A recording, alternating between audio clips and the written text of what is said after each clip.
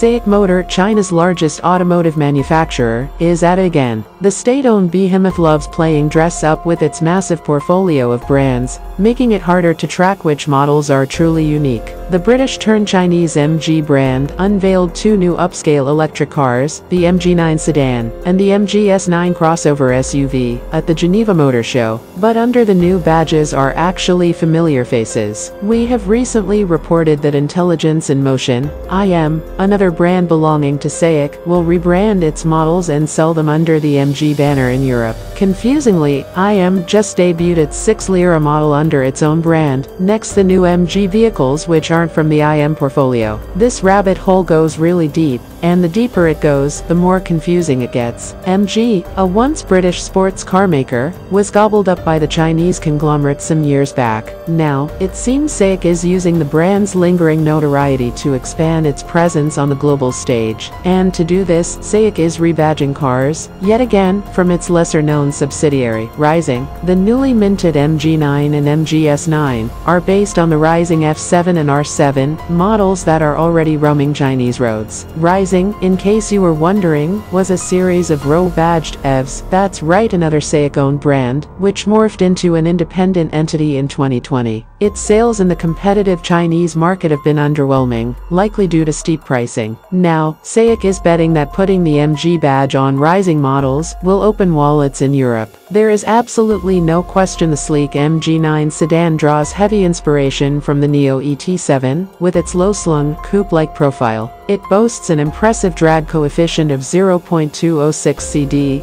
and stands at 5,000 mm long, 1953 mm wide, and 1494 mm high, with a 3,000 mm wheelbase, slightly bigger than the Tesla Model S, and just 60 mm shorter than the new BMW i5.